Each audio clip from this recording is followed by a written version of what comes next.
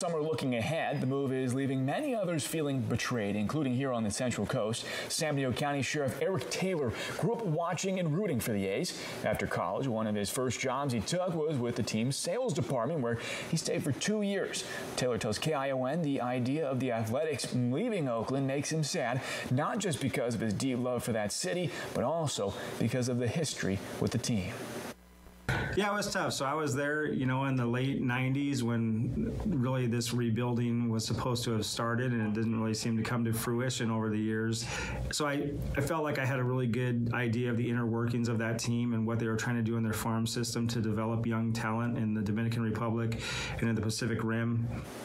Sheriff Taylor says to the disappointment of his wife and kids, he won't be switching his loyalty to the Giants. Instead, he plans to follow the A's to Las Vegas and hopes to see the team return to their former glory wherever they are.